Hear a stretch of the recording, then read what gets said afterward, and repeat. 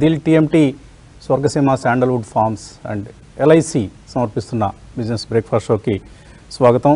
So ప్రధాని నరేంద్ర మోడీ గారి America పర్యటన విజయవంతంగా కొనసాగుతోంది. 3వ రోజు ఇవాళ.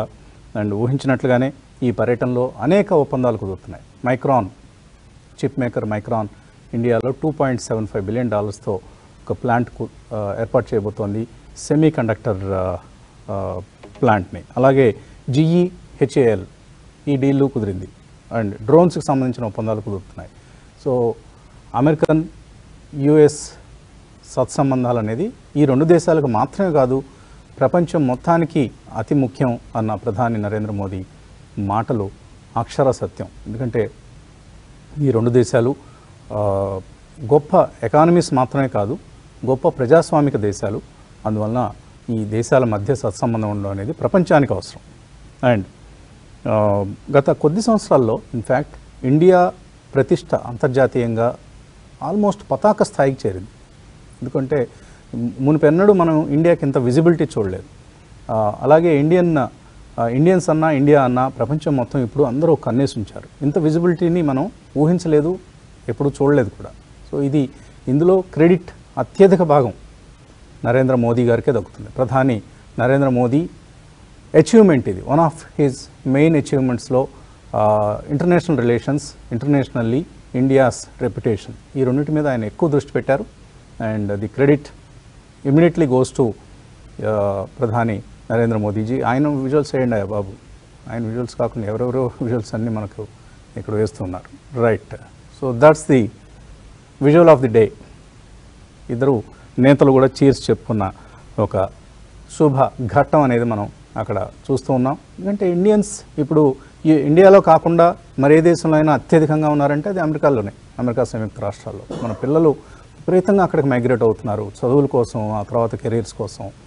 మనం యుఎస్ కాన్సులేట్ హైదరాబాద్ ఆఫీస్ బయట కనుక మనం ఒక్కసారి నిలబడి చూస్తే కొన్ని వందల మంది ప్రతిరోజు వీసాల కోసం అక్కడ కిటకిటలాడుతూ గుమిగూడి వాళ్ళ తల్లిదండ్రుల మొహాల్లో ఒక అతిపెద్ద ఆతృత, మా అబ్బాయికి లేదా మా అమ్మాయికి వీసా వస్తుందో రాదో అనే ఒక ఆందోళన. ఒకప్పుడు ఎంసెట్ ఇంజనీరింగ్ పరీక్ష ఫలితాలు, ఆ ప్రవేశ పరీక్ష సమయంలో చూసే ఆదుర్ద అంతా కూడా ఇప్పుడు యుఎస్ కాన్సులేట్స్ బయట మనకు కనిపిస్తూ ఉంటాయి. సో ఇంత పెద్ద ఎత్తున మనకు అమెరికా పట్ల ఆసక్తి ఉన్న నేపథ్యంలో సహజంగానే ప్రధాని యుఎస్ పర్యటన ప్రాధాన్యం సంతరించుకుంటుంది. అక్కడ జరిగే వాణిజ్య ఒప్పందాలు కావచ్చు, ఆ దేశంతో మనం నెలకొల్పుకునే సత్సంబంధాలు, ఒక మంచి రిలేషన్షిప్ ఉంటే మన వాళ్ళు అక్కడ సుఖంగా ఉంటారు. సో ఇది మనం అందరం గమనించాల్సిన అంశం. అందుకే ఈ morning started this programme with the cheers between the 2 leaders. Okay. So last night US markets tech స్టాక్స్లో బయింగ్ వచ్చింది. నాస్డాక్ స్ట్రాంగ్గా క్లోజ్ అయింది, డౌ జోన్స్ కొద్దిగా వీక్గా క్లోజ్ అయింది. బట్ అడ్వాన్స్ డిక్లైన్స్ మాత్రం ఇన్ ఫేవర్ ఆఫ్ డిక్లైన్స్ జరిగాయి. 2:1 2 స్టాక్స్ తగ్గితే ఒక స్టాక్ పెరిగింది. నిన్న మన మార్కెట్లో లాగానే మన మార్కెట్స్లో కూడా నిన్న చూసాం మనం 18,888కి వచ్చింది. ఆల్ టైమ్ హైని జస్ట్ అలా టచ్ చేసి వెనక్కి వచ్చేసింది, టచ్ అండ్ గో లాగా. సో ఇది మనకు ఆల్ టైమ్ హైస్ దగ్గర నర్వస్నెస్ అనేది మనం గత కొద్ది రోజులుగా మాట్లాడుకుంటున్నాం. అది నిన్న కూడా నిఫ్టీలో కనిపించింది. ముఖ్యంగా నిన్న గమనించాల్సిన నిఫ్టీ కంటే కూడా, బ్యాంక్ నిఫ్టీ కంటే కూడా మిడ్ క్యాప్స్లో చాలా కాలం తర్వాత, చాలా గ్యాప్ తర్వాత మనకు సెల్లింగ్ వచ్చింది. బహుశా ప్రాఫిట్ బుకింగే, అంతకంటే పెద్ద కారణాలు మనం ఏం చెప్పనవసరం లేదు. 850 స్టాక్స్ లాభపడితే 2088 స్టాక్స్ నష్టపోయాయి. ఇది చాలా రోజుల తర్వాత గమనించిన నెగిటివ్ బ్రెడ్త్ ఇది మనం గమనించాల్సిన అంశం. అండ్ నిన్న 2-3 కారణాలు చెప్పుకోవచ్చు మార్కెట్ ఎందుకు తగ్గింది అంటే. ఒకటి, ప్రాఫిట్ బుకింగ్ కంటిన్యూస్గా వస్తుంది నిఫ్టీ అండ్ లార్జ్ క్యాప్ స్టాక్స్లో, అది ఇప్పుడు మిడ్ క్యాప్స్ కూడా స్ప్రెడ్ అయింది. ఈ ప్రాఫిట్ బుకింగ్ అనేది ఎక్స్పైరీ డే రోజు జరగటం అనేది మరొక విశేషం. సో నిన్న F&O ఎక్స్పైరీ కాబట్టి మనకు డెఫినెట్లీ ఆ ఎఫెక్ట్ అనేది కనిపించింది. అండ్ FIS సెల్ చేశారు నిన్న ఆల్మోస్ట్ 700 crores. అది ఇందులో block deals, geek deals pure selling in the cash market. So అది కూడా మనం కారణంగా చెప్పుకోవచ్చు. అండ్ మరొక అంతర్లీనమైన కారణం కూడా ఉంది. ఇప్పుడు సౌత్ కొరియాని MSCI డెవలప్డ్ మార్కెట్గా భావించాలా వద్దా అనే ఒక మీమాంసలో ఉంది. సౌత్ కొరియా మనందరికీ తెలిసిందే, one of the larger economies. I think GDP పరంగా చూస్తే it is in the 4th place or 5th place. So అటువంటి ఒక ఎకానమీని ఇప్పుడు డెవలప్డ్ ఎకానమీగా తీసుకోవాలా వద్దా అని MSCI మీమాంసలో ఉంది. ఒకవేళ అలా చేస్తే ఎమర్జింగ్ మార్కెట్స్కి వచ్చే ఫండ్ ఫ్లోస్లో అత్యధిక భాగం అంటే $26 బిలియన్ ఇండియన్ మార్కెట్కి వస్తుంది. సౌత్ కొరియాకి పోవాల్సిన మొత్తం అంతా కూడా ఇండియాకి వచ్చేస్తుంది. సో మిగతా దేశాలు కూడా స్ప్రెడ్ అవుతుంది ఆఫ్ కోర్స్. సో $26 బిలియన్ వస్తుందా రాదా, ఇది కొంతకాలంగా మార్కెట్లో నలుగుతున్న అంశం. ఇంత పెద్ద మొత్తం మార్కెట్లోకి ఒక ఏడాదిలో రాదు, ఆఫ్ కోర్స్ గ్రాడ్యువల్గా వస్తుంది. మేబీ కొన్ని యాక్టివ్ ఫండ్స్ అయితే స్లోగా వస్తాయి, ప్యాసివ్ ఫండ్స్ వెంటనే ఇన్వెస్ట్ చేస్తాయి. సో అది జరిగితే మన ఇండియన్ మార్కెట్స్కి బాగుంటుందన్న ఒక అభిప్రాయం మార్కెట్స్లో ఉంది. అది నిన్న లేదు, ఈ డెసిషన్ని పోస్ట్పోన్ చేస్తారు, ప్రస్తుతానికి వాచ్ లిస్ట్లో పెడతారు అనే ఒక వార్త వచ్చింది. అది కూడా కొంత సెల్లింగ్కి కారణంగా చెప్పచ్చు. ఇలా రకరకాల అజంప్షన్స్తో మనం మార్కెట్ నిన్న తగ్గిందని చెప్పుకోవచ్చు. Otherwise it's going to be A week opening. ఇవాళ మనకు SGX నిఫ్టీ ట్రెండ్ బట్టి చూస్తే ముఖ్యంగా ఐటీ ప్యాక్ ఇవాళ సెల్లింగ్కి బహుశా ఓపెనింగ్లో లోన్ అవుతుంది. ఎందుకంటే యాక్సెంచర్ రిజల్ట్స్ చాలా నెగిటివ్గా వచ్చాయి. వాళ్ళ గైడెన్స్ని తగ్గించారు. 8 to 10% అన్న guidance, revenue గైడెన్స్ని year on year 8 to 9% తగ్గించారు. అండ్ ఫ్రెష్ డీల్స్ తగ్గాయి. $22 బిలియన్ నుంచి $17 బిలియన్ పడిపోయింది quarter on quarter new order win అనేది. సో ఇలాంటి నెగిటివ్ అంశాలు మనం యాక్సెంచర్ రిజల్ట్లో గమనించాం. కాబట్టి యాక్సెంచర్ మన ఐటీ కంపెనీల తరహా company. It's not like A Microsoft are A Google or A Facebook. It is like our own Infosys, TCS లాంటి కంపెనీ. అంటే వాళ్ళు కూడా అవుట్సోర్సింగ్ బిజినెస్ మీదే ఎక్కువగా వ్యాపారం నిర్వహించుకునే కంపెనీ. కాబట్టి యాక్సెంచర్ రిజల్ట్ బాగలేదు కాబట్టి మనకు కూడా, మన కంపెనీలు కూడా అదే పరిస్థితి వస్తుంది అనేది కొంత ఊహ మార్కెట్స్లో ఉంటుంది. అందుకని వాళ్ళు ఇన్ఫోసిస్, TCS, HCL టెక్ ఇటువంటి స్టాక్స్లో మనం సెల్లింగ్ వచ్చే అవకాశాన్ని అంచనా వేయచ్చు. కాకపోతే by IT stocks in dips అండి.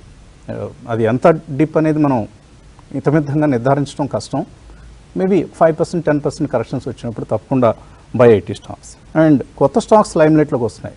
ఎప్పటికప్పుడు సెక్టర్ రొటేషన్ జరుగుతూ ఉంటుంది కాబట్టి కొత్త స్టాక్స్ ఏంటి, ఇప్పుడు మనకు నిన్న Anthony waste, craftsmen auto, delivery, Schneider electric, ఇలా స్టాక్ రొటేషన్ కూడా కంటిన్యూ అవుతుంది. సో ఇది కూడా మనం గమనించాల్సిన అంశం. సో మొత్తం మీద వీకెండ్ ఫ్యాక్టర్ ఉంది. మిడ్ క్యాప్స్లో సెల్లింగ్ ఇవాళ కంటిన్యూ అవుతుందా లేదా, అలాగే ఐటీ స్టాక్స్లో వచ్చే వీక్నెస్ని మార్కెట్ కొంటుందా లేదా, ఇవన్నీ కూడా గమనించాల్సిన అంశాలు ఈ శుక్రవారం ట్రేడింగ్లో. గుడ్ మార్నింగ్ కుటుంబరావు గారు. వీక్ ఓపెనింగ్ మనకు కనిపిస్తోంది నిఫ్టీ పరంగా. అండ్ మిడ్ క్యాప్స్, స్మాల్ క్యాప్స్లో కొంత సెల్లింగ్ వచ్చింది నిన్న. కంటిన్యూ అవుతుంది అనుకుంటున్నారా మిడ్ క్యాప్స్లో ఈ ప్రాఫిట్ బుకింగ్ ఆర్ సెల్లింగ్? ఎక్కడైతే షార్ప్గా రన్అప్ అయి ఉన్న స్టాక్స్ ఉన్నాయో అట్లా ఎంతో కొంత టేబుల్ పైన ఉన్న ప్రాఫిట్ తీసుకెళ్ళటానికే మొగ్గు చూపుతారండి ఎవరైనా సరే, ఎస్పెషల్లీ పొజిషన్ ట్రేడర్స్ అనమాట. ఎందుకంటే ఎప్పుడైతే ఈ మొమెంటం 2 months బ్యాక్ స్టార్ట్ అయిందో అనమాట ఈ స్టాక్స్ లో, చాలా స్టాక్స్ అనమాట ఎనీవే ఫ్రమ్ 60% to 80% గెయిన్స్ కూడా వచ్చిన స్టాక్స్ ఉన్నాయి చాలా వరకు. కాబట్టి వాటిలో డెఫినెట్లీ యాన్యువలైజ్డ్ రిటర్న్ చూస్తే ఎనీవే 300 to 400% యాన్యువలైజ్డ్ రిటర్న్ కనిపిస్తుంది. కనిపించినప్పుడు అనమాట ప్రాఫిట్ బుకింగ్ అనేది బట్ ఫర్ న్యాచురల్ అని చెప్పేసి అని అంటాను. బట్ ఇదేదో general phenomena across the board మొత్తం కరెక్ట్ అయిపోతాయి కంటిన్యూస్ గా అని చెప్పేసి మాత్రం అనుకోవద్దు అని అంటాను. ఎందుకంటే రిజల్ట్ సీజన్ ముందుంది, Q1 రిజల్ట్స్ అనమాట. దాన్ని బట్టి స్టాక్స్ లో కాషన్ కూడా పెరుగుతుంది. బాగా పెరిగిన స్టాక్స్ లోనే ఈ ప్రాఫిట్ బుకింగ్ ఉంటుంది. మళ్ళీ రిజల్ట్స్ బాగుంటే fresh buying from lower levels కూడా మంచి స్టాక్స్ లో వస్తుంది అని చెప్పేసి కూడా అర్థం చేసుకోవాలి. అయితే క్లియర్లీ మనం చూస్తున్నాం అనమాట, యుఎస్ లో నిన్న ఏదైతే డల్ గా ఉన్నా కూడా అనమాట టెక్ స్టాక్స్ లో ర్యాలీ వచ్చిందా, దాని స్పిల్ ఓవర్ ఎఫెక్ట్ మన దగ్గర ఉంటుందా అంటే కనుక వెరీ డౌట్ఫుల్. ఇందాక మీరు చెప్పినట్టు ఎస్హెచ్ఆర్ రిజల్ట్ అని అదొక్కటే కాదు, మేజర్ ఇంకొకటి ఏంటంటే TCS ఇంపాక్ట్ కావచ్చు. ఒక న్యూస్ వచ్చింది TCS పైన, రిక్రూట్మెంట్ స్కామ్. ఈవెన్ TCS లో గవర్నమెంట్ ఉద్యోగాల్లో లంచాలు అన్నట్టు అనమాట. లంచాలు తీసుకుని స్టాఫింగ్ కంపెనీస్ దగ్గర నుంచి ఉద్యోగాలు ఇచ్చారు అన్నది ఒక విజిల్ బ్లోవర్ చెప్పడం, అది ఒక మేజర్ కాంట్రవర్సీగా TCS లో ఎమర్జ్ అయింది. ఎందుకంటే లంచాలు కూడా దాదాపు 100 కోట్ల పై చిలుకుండొచ్చు అని చెప్పేసి. కార్పొరేట్ గవర్నెన్స్ కి మంచి పేరున్న TCS లో ఇలాంటి ఇన్సిడెంట్ అనమాట ఎమర్జ్ కావటం కూడా డెఫినెట్లీ కాస్త ఓవరాల్ గా గవర్నెన్స్ ఇష్యూస్ అనమాట తిరిగి తెర మీదకి వస్తాయి అని చెప్పేసి అనుకుంటున్నా. Let us see how it will unfold అనమాట. అంటే వెదర్ రియల్లీ స్టాక్ పైన ఇంపాక్ట్ అవుతుందా, ఎట్లా అవుతుంది అనేది కూడా అబ్జర్వ్ చేయాలి. అయితే ఇటు major rating agencies like Fitch కానీ ఇవన్నీ కూడా నిన్న రివిజన్ చేసింది. ఫిచ్ కూడా 6.3 GDP ఇండియాది గ్రోత్ ఉంటుంది. ఇది వరకు 6% ఉండేదల్లా రివైజ్ చేశారు అప్వర్డ్ అనమాట 6.3. బట్ అదే విధంగా మాన్సూన్ ప్రోగ్రెస్ కూడా మందకొడిగా ఉందని నిన్న IMD రిపోర్ట్ కూడా వచ్చిందనమాట. దాదాపు 40% ఆఫ్ ది ఏరియాలో, ఇది 60% ఆఫ్ ది ఏరియాలో మాత్రం కంట్రీలో దాదాపు 40% ఎఫిషియన్సీ ఆఫ్ రెయిన్ఫాల్ ఉంది అని చెప్తున్నారు. సోయింగ్ కూడా డిలే అవుతుంది అని చెప్తున్నారు. కాబట్టి ఇది ఎట్లా కంటిన్యూ అవుతుంది అనేది కూడా మనం కేర్ఫుల్ గా చూడాలి. FIs selling only modest selling, వాళ్ళది కూడా ప్రాఫిట్ బుకింగ్ అనే నేను అనుకుంటాను. అంతకంటే కూడా పెద్దగా ఎక్స్పెక్ట్ చేయట్లేదు. కాబట్టి ఓవరాల్ గా మార్కెట్ లో మాత్రం జస్ట్ స్టే ఇన్వెస్టెడ్ అని చెప్పేసి నేను చెప్తాను. అయితే కొన్ని న్యూస్ ఫాలోస్ కేర్ఫుల్ గా కావాలి. లైక్ యుఎస్ రెగ్యులేటర్స్ ఉన్నారు, వాళ్ళు అదానీ స్టాక్స్ వాళ్ళ స్టేట్మెంట్స్ రీసెంట్లీ ఏమున్నాయో దానిపైన కూడా దృష్టి పెట్టారని చెప్తున్నారు. కాబట్టి మేబీ ఇన్స్టిట్యూషన్స్ అన్నమాట మళ్ళా దీనిపైన అసలు ఏంటి ప్రశ్నలు ఏమడిగారు అనే దానిపైన కూడా డౌట్స్ రేస్ చేస్తారా అనేది కూడా మనం కేర్ఫుల్ గా చూడాలి. కొన్ని పాజిటివ్ ఫ్యాక్టర్స్ గ్లోబలీ చూస్తే క్రూడ్ ఆయిల్ ధరలు తగ్గటం, రూపాయి కూడా తిరిగి 82 కిందకి రావటం, ఇవన్నీ కూడా పాజిటివ్స్ మన దీనికి మార్కెట్. అయితే 2 days అన్నమాట ఏదైతే హైస్ దగ్గర, హిస్టారిక్ హైస్ దగ్గర అన్నమాట మార్కెట్ కాస్త బేబీ స్టెప్స్ చేస్తా వెయిట్ చేసిందో నిన్న కరెక్షన్ రావటం చూసాం. అయితే ఇవాళ క్లియర్లీ ఆప్షన్ యాక్టివిటీలో చూస్తే 18,800 పెయిన్ పాయింట్ ఉంది. పుట్స్ మాత్రం 18,700 దగ్గర పైలపైనాయి. నిన్న వన్స్ 18,800 కింద క్లోజ్ అవుతా ఉంటే క్యాష్ లో నిఫ్టీ అనమాట బాగా బయింగ్ అయింది 18,700. కాబట్టి కేర్ఫుల్ గా చూడాలి. Very strong support between that band అనమాట. అయితే ఆ అప్ సైడ్ మాత్రం కాల్స్ 19,000 దగ్గర అక్యుములేట్ అయ్యి ఉన్నాయి. కేర్ఫుల్ గా చూడమంటాను whether it can really attempt 18,900 అని చెప్పేసాను అనమాట. అయితే మిగతా స్టాక్స్ చూస్తా ఉంటే ఎఫ్ఎండోలో దాదాపు 5 బ్యాన్ లిస్ట్ లో ఉన్నాయి. ఇప్పుడు 5 బ్యాన్ లిస్ట్ లో స్టాక్స్ తీసేస్తే ఇటు హై డెలివరీస్ అన్నమాట బాటా ఇండియా, సిప్లా, హెచ్డిఎఫ్సి, భారతీయ ఎయిర్టెల్ లాంటి స్టాక్స్ లో కనిపించింది. అదే longs, speculative longs BL, federal bank, Balrampur చిన్ని, కోరమండల్, దీపక్ నైట్రేట్ లో కనిపించింది.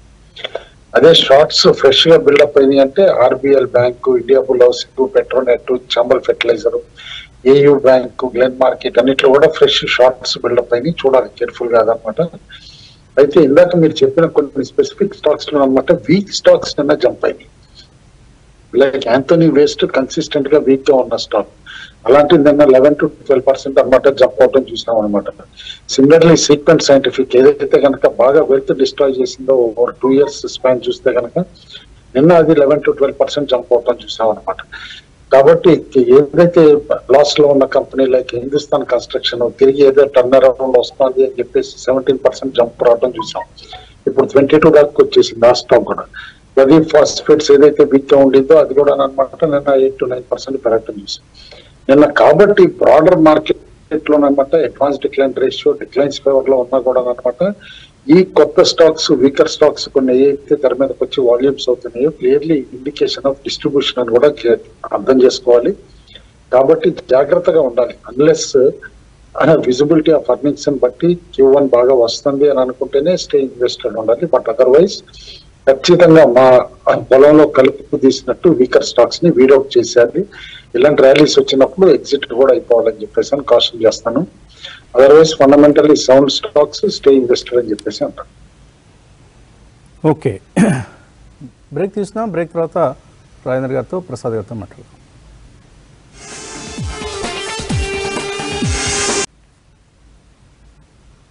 TMT, Swargaseema sandalwood forms and LIC సమర్పిస్తున్న బిజినెస్ బ్రేక్ఫాస్ట్ షోకి పునఃస్వాగతం.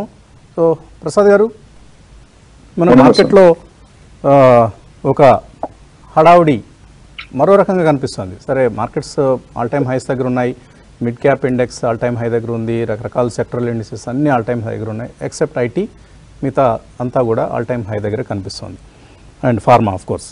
బట్ బ్లాక్ డీల్స్ బాగా విస్తృతంగా జరుగుతున్నాయి చిన్న చిన్న కంపెనీల్లో కూడా. సరే, పెద్ద కంపెనీలు లైక్ పిరమల్ ఎంటర్ప్రైజెస్, లేకపోతే శ్రీరామ్ ఫైనాన్స్, కోటక్ బ్యాంక్ ఇలాంటివే కాకుండా చిన్న చిన్న కంపెనీల్లో కూడా పెద్ద పెద్ద డీల్స్ జరుగుతున్నాయి, చేతులు మారుతున్నాయి.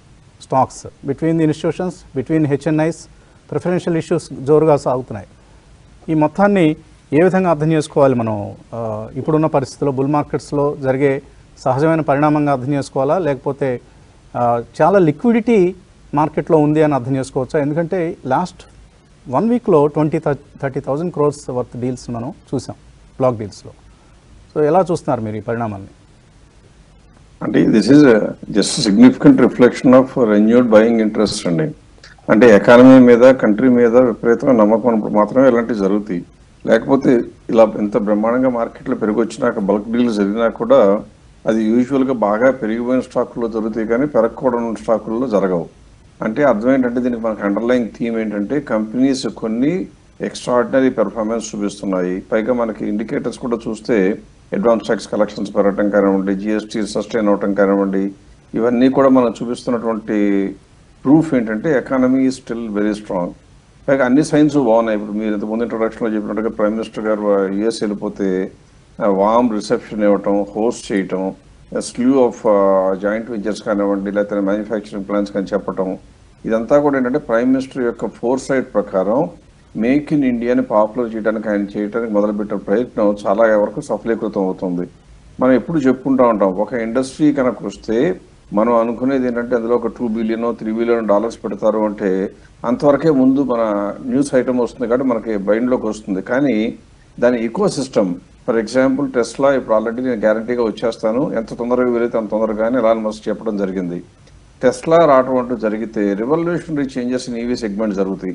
అలా జరిగిందంటే కనుక ఈవీ సెగ్మెంట్లో లింక్ ఉన్న అన్ని ఇండస్ట్రీలు పెరుగుతాయి. కాబట్టి ఈ బల్క్ డీల్స్ జరిగేది ఆ ఫ్యూచర్ ఫోర్సైట్ మనకన్నా కొద్దిగా గొప్ప ముందు నాలెడ్జ్, ఇన్సైట్, రూఢీగా ఇన్ఫర్మేషన్ ఉన్నాళ్ళు ఖచ్చితంగా చేస్తారు, కొనుక్కుంటారు.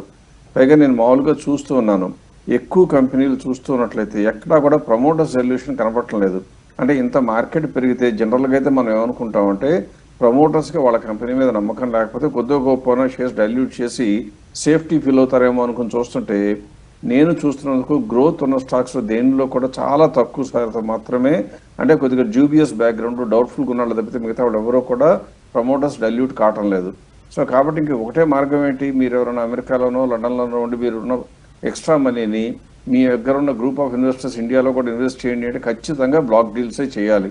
ఎందుకంటే మార్కెట్లో అన్ఫార్చునేట్లీ మీరు కనుక ఏదైనా ఒక కంపెనీ 1,00,000 షేర్లు కొందాము అంటే ఆ రోజే ప్రైస్ సర్క్యూట్ రీచ్ అయిపోయి 3 రోజుల పాటు మీరు కంటిన్యూస్గా కొనుక్కుంటూ వెళ్ళాలంటే 30% ఎక్కువ పెట్టి కొనాల్సి వస్తుంది.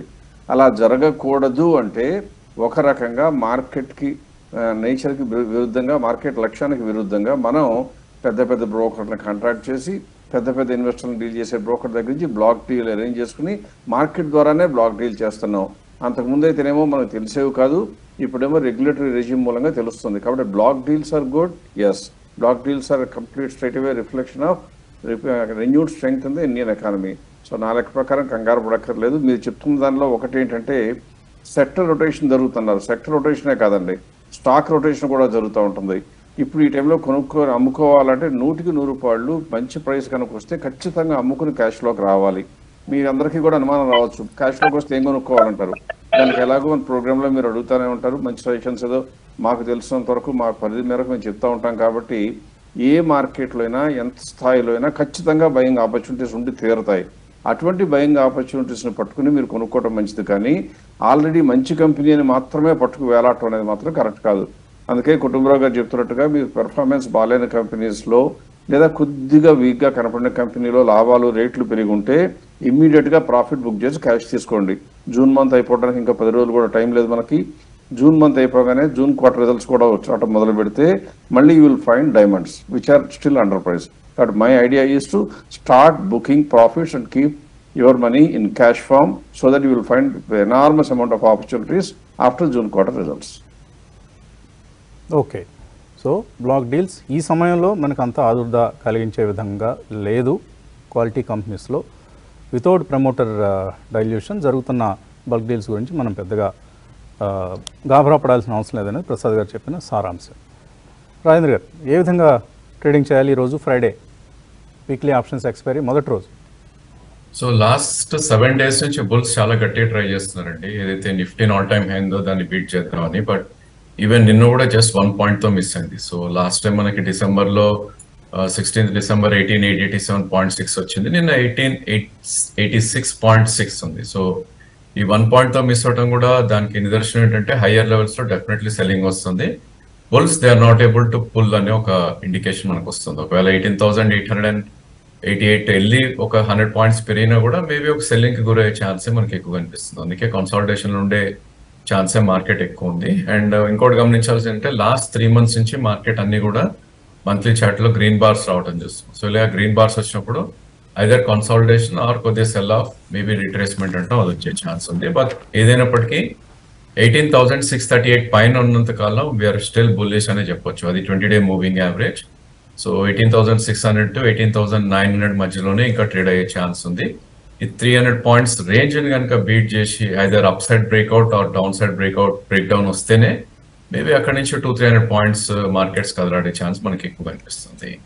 అండ్ నేను మనం నిఫ్టీ కాంపోనెంట్స్ లో చూస్తే L&T, Divi's, HDFC twins, M&M ఈ 4 స్వల్ప లాభాలతో గెయిన్ అవటం చూసాం. అండ్ నిన్న బిగ్ సెల్ ఆఫ్ రావటం చూసాం కొన్ని స్టాక్స్ లో, ఎస్పెషలీ బజాజ్ ఫిన్సర్వ్ కానీ, ఎఫ్ఎంసీజీ స్పేస్ లో కానీ, public sector enterprises, insurance companies లో.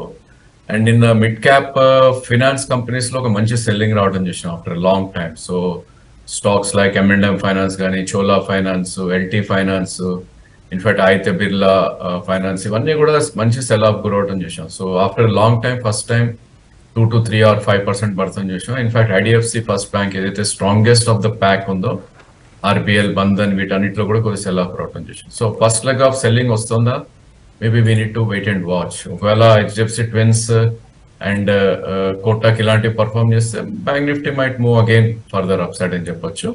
బట్ ఏదైనా కూడా బ్యాంక్ నిఫ్టీ రేంజ్ కూడా మనం చూస్తే కనుక 50-day moving average would act as a support 43,309 అనేది, అంటే ఒక 400 పాయింట్స్ కింద సపోర్ట్ పాయింట్ అనేది మనకు కనిపిస్తుంది. అదేవిధంగా రెసిస్టెన్స్ మనం గత కొన్ని రోజులుగా అనుకుంటున్నాం.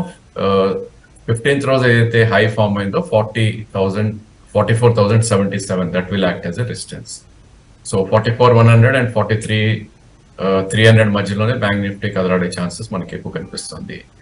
అండ్ మనకి క్యాష్ కాంపోనెంట్స్ లో కొన్ని stocks they are రిట్రేసింగ్ and maybe కొద్ది సపోర్ట్ పాయింట్స్ దగ్గర వచ్చే ఛాన్సెస్ కొన్ని కనిపిస్తున్నాయి. సో నిన్న కొద్ది కరెక్షన్ వచ్చిన స్టాక్స్ లో మనం చూస్తే కనుక data pattern, హెచ్ఏజీ, power Mac, Lokesh. In fact Lokesh లో మేబీ నిన్న గ్యాప్ ఫిల్లింగ్ ప్రాసెస్ కంప్లీట్ అయిపోయింది. సో 220 నుంచి ఆల్మోస్ట్ 188 దాకా రావడం చూసాం. 171 ఈస్ 20-day మూవింగ్ యావరేజ్.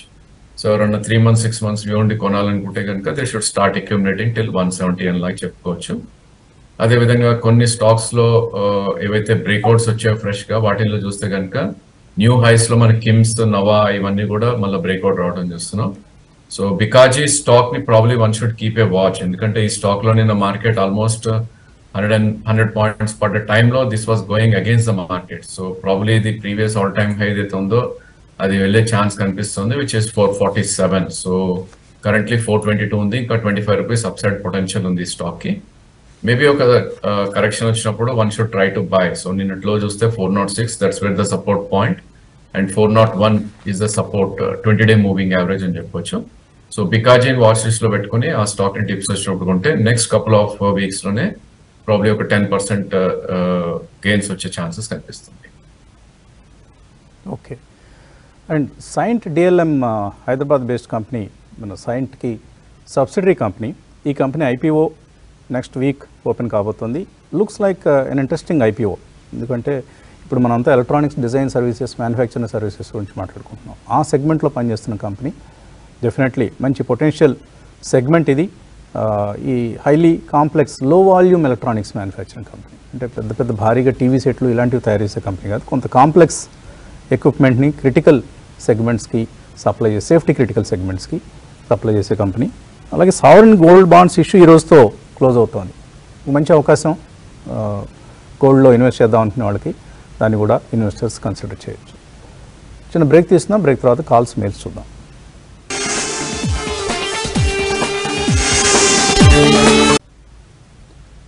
$43 పాయింట్ల నష్టంతో ముగిసింది ప్రీ ఓపెన్ ట్రేడ్లో నిఫ్టీ 18,727.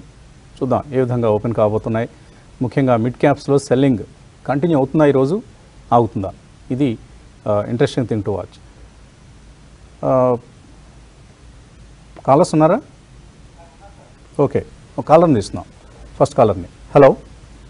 హలో, నమస్తే అండి, మీ పేరు? Good morning sir. వసంత్ గారు, విజయవాడ నుంచి జగన్ మాట్లాడుతున్నానండి. జగన్, విజయవాడ నుంచి. అడగండి Jagan. Sir, India mart international and Hindustan construction company sir, 2 loss లో ఉన్నాను. సో హోల్డ్ చేయమంటారా, వెయిట్ చేయమంటారా సార్? హిందుస్థాన్ కన్స్ట్రక్షన్ ఏ రేట్లో కొన్నారు? 17 రూపీస్ లో కొన్నాను సార్. 17? నిన్న ఎక్కడో 21 ఎక్కడో అయింది కదా? Yeah sir. సారీ సార్, 22 లో ఉన్నాను. 22 లో కొన్నాను. 22లో కొన్నారు మీరు? Okay. And India mart international India mart లాస్లో ఉందండి సార్. లాస్ట్లో. ఓకే, కుటుంబరావు గారు ఏం చేయొచ్చు? ఈ రెండు కూడా హోల్డ్ చేయొచ్చా? హెచ్సిసి ఇప్పుడు ఆల్రెడీ ఆయన రేట్ ఉంది కాబట్టి అమ్మేసుకోవచ్చా? హెచ్సిసి అయితే ఉంచమనే చెప్తానండి. డార్క్ హార్స్ పెట్టిగా నేను చెప్పడం కూడా జరిగింది ఇదివరకు కూడా 14-15 ఉన్నప్పుడు కూడా. ఎందుకంటే ఆర్బిట్రేషన్ క్లెయిమ్స్ అన్ని కూడా సెపరేట్ ఒక ఎస్పీవి ఫామ్ చేసి దాంట్లో పెట్టారనమాట. దాంతో డెట్ బర్డెన్ తగ్గి కంపెనీ టర్న్ అరౌండ్ పర్ఫార్మెన్స్ కూడా మనం చూపించడం చూసాం మనం. అయితే క్లియర్లీ పర్ఫార్మెన్స్ కంటిన్యూ అవుతుంది అండ్ ఆర్బిట్రేషన్ క్లెయిమ్స్ వస్తే కనుక it will be big plus point also for the company. And more over వీళ్ళకి వచ్చిన couple of large contracts recently అనమాట ఇటు MEIL తో కలిపి చేస్తున్నారు, హైదరాబాద్ బేస్డ్ మెగా ఇంజనీరింగ్ తోటి అనమాట, which is another large infra firm అనమాట, మనకి తెలుసు అన్లిస్టెడ్. కాబట్టి hold చేయమంటాను. Surprisingly stock can double even from current levels అని చెప్పేసి అని అనుకుంటున్నాను. అంటే ఇప్పుడు ఏదో వెల్త్ క్రియేట్ చేస్తుందని కాదు, but purely by momentum play and restructuring దీనికోసం అని చెప్పేసి స్టాక్ పెరుగుతుంది అని చెప్పేసి అని అంటున్నాను. ఇండియా మార్ట్ మాత్రం కొంచెం రిస్కీ బెట్ అవుతుందండి. ఎందుకంటే మనం చూస్తున్నాం లాస్ట్ కోవిడ్ పోస్ట్ కోవిడ్ అనమాట హైస్ ఏవైతే వచ్చినాయో ఆ హైస్ తర్వాత అనమాట మళ్ళా హైస్ రీచ్ అవుతాయా లేదా అనేది మాత్రం డౌట్ఫుల్ గా అయితే ఉంది. బట్ స్టాక్ అయితే చూస్తున్నాం రీసెంట్లీ 2800 ఆ లెవెల్ క్రాస్ అయిన తర్వాత అందువే 52 వీక్ హై కూడా 3005 అనమాట వెళ్ళే స్టాక్ మోడెస్ట్ గా అక్కడ ఓవర్ అవుతుంది 100 రూపీస్ అటు ఇటు అనమాట. అయితే రీసెంట్లీ వీళ్ళు కపుల్ ఆఫ్ అలాట్మెంట్స్ కూడా చేశారు, QIP అనమాట అలాట్మెంట్స్ కూడా చేశారు. కాబట్టి hold చేయమంటాను as of no company మాత్రం. But trailing stop loss should be there around 2600 అట్లా. ఓకే, హోల్డ్ చేయండి ప్రస్తుతానికి రెండు కూడా. హెచ్సిసిని షార్ట్ టర్మ్ వ్యూతో హోల్డ్ చేయండి. మేబీ మంచి జంప్, ఇంకొక జంప్ వచ్చినప్పుడు ర్యాలీస్లో ఎగ్జిట్ అయిపోండి. మరో కాలర్ లైన్లో ఉన్నారు. హలో, నమస్కారం వసంత్ గారు. నమస్తే అండి. వసంత్ గారు, మా ఖమ్మం జిల్లాకి ఎప్పుడు వస్తారో చెప్పండి. మా ఖమ్మం జిల్లాకి వస్తే మా ఇంటికి వచ్చి చిన్నపాటి తేనీటి విందు స్వీకరించగలని ప్రార్థన. ఈ తేనీరు కాఫీలు అయితే రావండి మేము. ఏదో కనీసం నన్ను చూడటానికి మిమ్మల్ని చూసే భాగ్యాన్ని కల్పించండి మాకు. ఓకే, తప్పకుండా. ఇంకోటి సార్ వసంత్ గారు, అడగండి. నా కాడ డిష్ టీవీ ఉందండి, 10 రూపీస్ 50 పైసా కొన్నాను. ఏదండి? అది డిష్ టీవీ అండి. Dish TV, okay. 10 రూపీస్ 50 కొన్నాను. ఇది అమ్మేసి మనకు ఈ పారదీప్ ఫాస్ఫేట్ కానీ NCC కానీ తీసుకుందాం అనుకుంటాను. ఒకసారి చెప్తారని కుటుంబరావు గారు అని కోరుకుంటాను. Paradip phosphates are NCC కొనుక్కోవచ్చా? Dish TV అమ్మేసి? అవును సార్. రైట్, లేకపోతే అడగండి, చెప్పండి కుటుంబరావు గారు. NCC అయితే హోల్డే చేస్తానండి. ఎందుకంటే ఇక్కడ నుంచి కూడా అనమాట నాకైతే పొటెన్షియల్ కనిపిస్తుంది. Q1 రిజల్ట్స్ తర్వాతే డెసిషన్ తీసుకోవాలన్నమాట, అమ్మాలా లేదా అనేది. ఎందుకంటే company is expected to report good result అనమాట ఈ Q1 కూడా. అందుకని ప్రదీప్ ఫాస్ఫేట్స్ నిన్నే లార్జ్ బ్లాక్ డీల్స్ అయి కూడా స్టాక్ అనమాట దాదాపు 60 దాకా జంప్ అవటం కూడా చూసాం. 65 కూడా వెళ్ళింది అనమాట. Definitely as of now momentum ఈ వాల్యూమ్స్ వచ్చినాయి కాబట్టి హోల్డ్ చేయమని చెప్తాను. అరౌండ్ స్టాక్ లో షుడ్ బి 58 అట్లా పెట్టుకుని హోల్డ్ చేయమంటాను. అందుకని చెప్పేసి పెద్ద రిస్క్ అయితే లేదండి ఆ స్టాక్స్ అయితే కనుక హోల్డ్ చేయమంటాను. కొనుక్కోమంటారా? కొనుక్కోవడం అడ్వైస్ చేయనండి, ప్రదీప్ ఫాస్ఫేట్స్ అడ్వైస్ చేయను. But NCC as and when 115, 118 కి ఆ మధ్యలోకి వచ్చినప్పుడల్లా మాత్రం NCC ఇంకా ఫ్రెష్ బై కూడా చేయమంటారు. ఈవెన్ పారదీప్ కూడా ఒక రీరేటింగ్ అనేది జరిగింది. అందుకే నిన్న మనం చూసిన మూవ్ ఫాస్ఫెటిక్ ప్రోడక్ట్స్లో వీళ్ళకి ఒక ప్రత్యేకమైన స్థానం ఉంది. కోరమండల్తో కంపేర్ చేస్తే దీనికి వాల్యుయేషన్ పరంగా అట్రాక్టివ్గా ఉంది, ఒక స్టీప్ డిస్కౌంట్ దగ్గర దొరుకుతుంది అంటూ ఒక broking company, I don't remember the name, వాళ్ళు చెప్పడం జరిగింది. అందుకని పారాదీప్లో మనకు ఆ మూవ్ చూస్తాం. మేబీ డిప్స్ వచ్చినప్పుడు కొనుక్కోవచ్చు పారాదీప్. మరో కాలర్ లైన్లో ఉన్నారు. హలో. హలో, అందరికీ నమస్కారం అండి. నమస్తే అండి. సార్, నేను ఫెడరల్ బ్యాంక్ 6000 షేర్స్ 80 రూపీస్ లో తీసుకున్నానండి. తర్వాత అదే ఒక 3000 షేర్స్ ని 135 లో సేల్ చేశాను. ఆ 3000 షేర్స్ ని మళ్ళీ తీసుకుందాం అనే ఉద్దేశం ఉంది. సో ఇంకా కిందకి వచ్చే అవకాశం ఉందంటారా? ఇప్పుడు తీసుకోమంటారా? లాంగ్ టర్మ్ ఇన్వెస్టర్ అండి. లాంగ్ టర్మ్ అంటున్నారు, అందరు ఇన్వెస్టర్స్ ఉన్నా కానీ ప్రైస్ మూవ్మెంట్ రావట్లేదు. ఇది నేను అప్పుడప్పుడు చెప్తూ ఉంటాను, ఈ స్టాక్ ఒక శాపం ఉంది. మంచి బ్యాంకే, బాగా పనిచేస్తూ ఉంటుంది, కానీ పెద్ద గొప్పగా పెరగదు, అలా అని చెప్పేసి గొప్పగా పడిపోదు కూడా. అక్కడక్కడే అలా స్లోగా జర్నీ కొనసాగిస్తుండదు. ప్రసాద్ గారు ఏంటి, ఫెడరల్ బ్యాంక్ మళ్ళీ కొనుక్కోవచ్చు? ఆయన ఒకసారి అమ్మింది. కొనుక్కోవచ్చు అండి. కాకపోతే అది అంటే యూజువల్గా ఆయన ప్రాఫిట్ బుక్ చేస్తే అందులో బయటకు వెళ్ళిపోయినాక డైవర్సిఫికేషన్ ఉండాలి. ఇంక ఇదే ఒక్క షేరే కనుక ఉంటే కనుక ఆయన ఆలోచన 100% తప్పు. అలా కాకుండా పెద్ద పోర్ట్ఫోలియో ఉండి అందులో ఉన్న అనేక షేర్లో ఫెడరల్ బ్యాంక్ కూడా ఒకటైతే మాత్రం కొనుక్కోవచ్చు. కానీ ఆయన అప్రోచ్ మాత్రం కొద్దిగా నాకు డౌట్ఫుల్ గాను కొద్దిగా డేంజరస్గా కనపడుతుంది. ఎప్పుడు కూడా మీరు షేర్ కొనుక్కున్న తర్వాత హోల్డ్ చేసి దాని పొటెన్షియల్ వచ్చినప్పుడు అమ్ముకోవాలి. కానీ మధ్యలో కూడా ట్రేడింగ్ చేద్దామంటే ఎక్కువ సార్లు మిస్ అవుతారండి. 1-2 సార్లు సక్సెస్ అవుతారు కానీ ఎక్కువ సార్లు బిగ్ అప్ సైడ్ మిస్ అయిపోవడానికి ఇటువంటి టెండెన్సీలే కారణం. సో దట్ హ్యాబిట్ కొద్దిగా తగ్గించుకుంటే మంచిది. అదర్వైజ్ ఇవాళ వరకు ఫెడరల్ బ్యాంక్ కొనుక్కోవచ్చు అంటే ఖచ్చితంగా కొనుక్కోవచ్చు. ఫ్రెష్ మనీ కూడా ఇన్వెస్ట్ చేయొచ్చు. మీరు ఆల్రెడీ ప్రాఫిట్ బుక్ చేస్తున్నారు, తగ్గింది కాబట్టి కొనుక్కోవచ్చు అంటే ఎస్ కొనుక్కోవచ్చు, provided you are not over investing in banking sector and in federal bank. Markets open అయ్యాయి, 56 పాయింట్ల నష్టం కనిపిస్తుంది మనకు నిఫ్టీలో 18,716. అలాగే బ్యాంక్ నిఫ్టీ 60 పాయింట్ల నష్టంతో ఓపెన్ అయింది. మిడ్ క్యాప్ ఇండెక్స్ కూడా నష్టాలతోనే ప్రారంభమైంది. ఈ మధ్యకాలంలో మనకు మిగతావి నష్టాలతో ఓపెన్ అయిన mid cap index positive open కావడం చూస్తూ ఉండేవాళ్ళం. బట్ ఇవాళ ఆ పరిస్థితి లేదు, ఇది కూడా నష్టాలతోనే ఓపెన్ అయింది. అండ్ అడ్వాన్స్ డిక్లైన్స్ రేషియో 1:1 నిష్పత్తిలో కనిపిస్తుంది. నెగిటివ్ అవుతుందా గోయింగ్ ఫార్వర్డ్ చూద్దాం. ఐసిఐసిఐ బ్యాంక్ స్వల్ప లాభంతో ఓపెన్ అయింది. But Adani ports, Adani enterprises, tech Mahindra, Bajaj Finserv, Bajaj finance, Divi slabs ఇవన్నీ కూడా స్వల్ప నష్టాలతో మనకు కనిపిస్తూ ఉన్నాయి.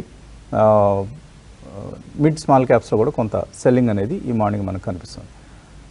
రాజేంద్ర గారు, I think probably we should wait for 20-day moving average breakdown అండి. ఎందుకంటే లాస్ట్ 3 days 4 days లో చూస్తే కనుక 18,660, సో అక్కడ సపోర్ట్ తీసుకోవడం చూసాం.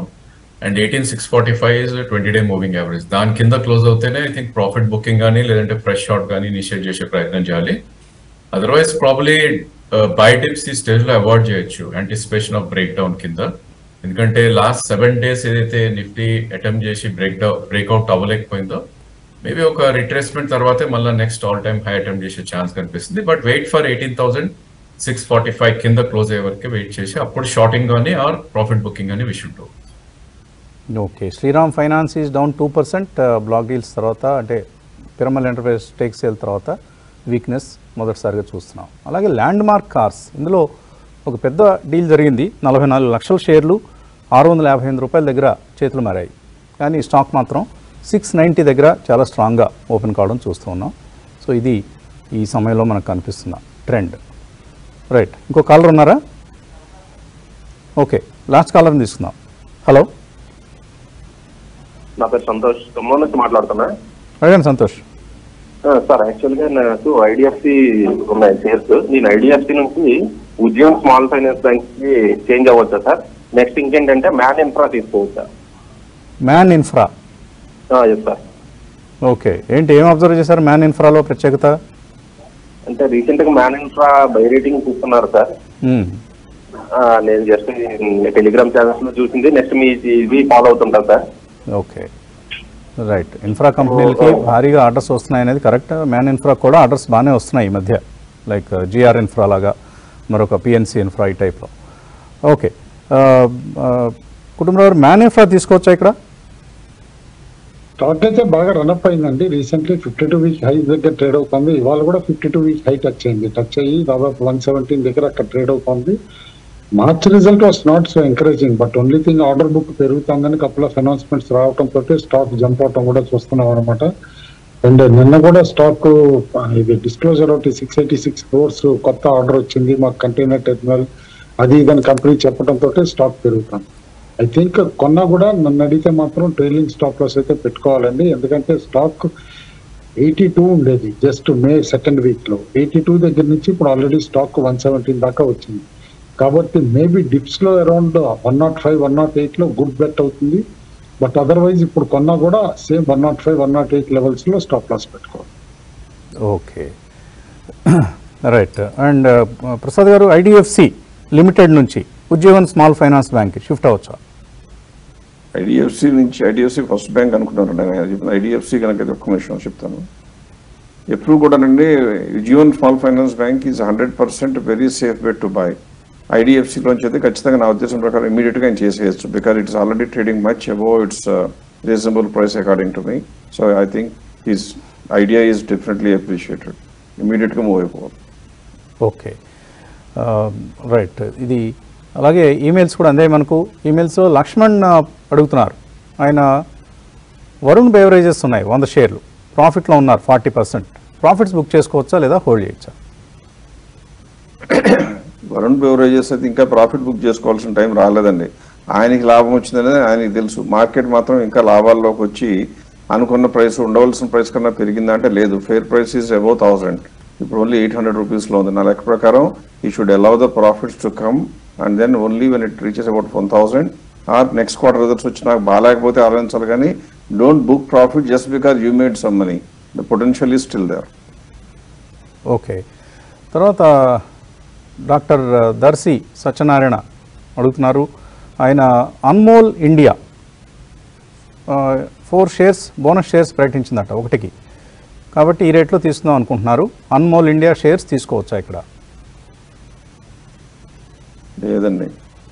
ఫస్ట్ ఏమో ట్రేడింగ్ కంపెనీ అండి, ఇంకోటేమో అందులో ప్రమోటర్స్ దగ్గర పెట్టిన దానిలో 20% ప్రెడ్ చేసి పెట్టారు. మ్యూచువల్ ఫండ్ ఒక్క నయా పైసా పెట్టలేదు. అన్నిటినీ చిన్న కంపెనీ, 269 కోట్లు మార్కెట్ క్యాప్. అలాంటి కంపెనీలో కొనుక్కుంటే ఇప్పుడు కొద్దిగా యాక్టివిటీ ఉంటుందేమో, కానీ తర్వాత మీరు అమ్మాలంటే కూడా కొనుక్కునే వాళ్ళు ఒక్కళ్ళు కూడా మార్కెట్లో దొరకరు. సో కాబట్టి stay away from that. Okay. So Anmol ఇండియాని అవాయిడ్ చేయొచ్చు. ఆపరేటెడ్ కౌంటర్ అండి, ఓన్లీ 1.2% మార్జిన్ ఉన్న కంపెనీ. కరెక్ట్. సో అవాయిడ్ చేయండి అన్మోల్ ఇండియాని. ఈ షేర్స్ ఇన్వెస్ట్మెంట్కి ఎంత మాత్రం అనుకూలంగా లేవు. బోనస్ ఇష్యూ ఒక్కటే మీరు చెప్తున్నట్లుగా అట్రాక్టివ్ పాయింట్గా కనిపిస్తుంది, బట్ చాలా కథ ఉంటుంది ఇటువంటి బోనస్ ఇష్యూలు వెనక. గిరీష్ అడుగుతున్నారు. ఆయన GHCL మినహాయిస్తే మిగిలిన షేర్లన్నీ మీరు ప్రసాద్ గారు చెప్పినవి బాగానే మంచి లాభాలు ఇచ్చాయట. GHCL మాత్రం 60% లాస్లో ఉన్నారు. 60% లాస్ అట్లా ఎలా వచ్చిందో తెలియట్లేదు అనేది. GHC ఎంత రేట్లో కొనడానికి అవకాశమే లేదు. ఏదో సమ్ క్యాల్కులేషన్ మిస్టేక్. మనం చెప్పినప్పుడు కూడా 560 ఎలా ఉండేది మనం కొంతమంది చెప్పిన టైంలో కూడా. ఆ తర్వాత GHCL డీమేజర్ అయిపోయి GHCL టెక్స్టైల్ షేర్లు కూడా రావడం జరిగింది. డెవలప్మెంట్ కారణంగా తగ్గి ఉండొచ్చు. తగ్గలేదు, అంత కూడా తగ్గలేదండి. Actual GHCL textiles are trading at around 67. బహుశా ఆయన అది చూసి అనుకుంటున్నారేమో నాకు తెలియదు. GHCL అది రెండు కలిపితే it is not in loss, profit లో ఉంది. GHCL ఇంకా ఉంచుకోవాలి. టెక్స్టైల్స్ మాత్రం నా అంచనా ప్రకారం it is a newly emerged ఒక కొత్త కంపెనీ కాబట్టి 5 quarters డేటా రాకుండా దాని గురించి పూర్తిగా ప్రొడిక్షన్ చేయడం నా వల్ల కాదు. అందువల్ల I'm advising everybody to book profits are book kind of exit from GHCL textiles but continue holding GHCL. Okay, right. ఇంకా మెయిల్స్ అసంఖ్యాకంగా వస్తూనే ఉన్నాయి, అందుతూనే ఉన్నాయి. చదవలేం కదా అన్నిటినీ. ఎక్కడ చదువుతాం మనం అందరికీ తెలిసిందే. PYT మార్కెట్స్ ఆఫ్టర్ బ్రేక్ఫాస్ట్ షోలో ఈ మెయిల్స్కి సమాధానాలు ఇచ్చేందుకు ప్రసాద్ గారు, కుటుంబరావు గారు సిద్ధంగా ఉన్నారు. ఇక్కడ కార్యక్రమాన్ని ముగించి ఆ ప్లాట్ఫామ్కి మారిపోదాం. Thanks for watching.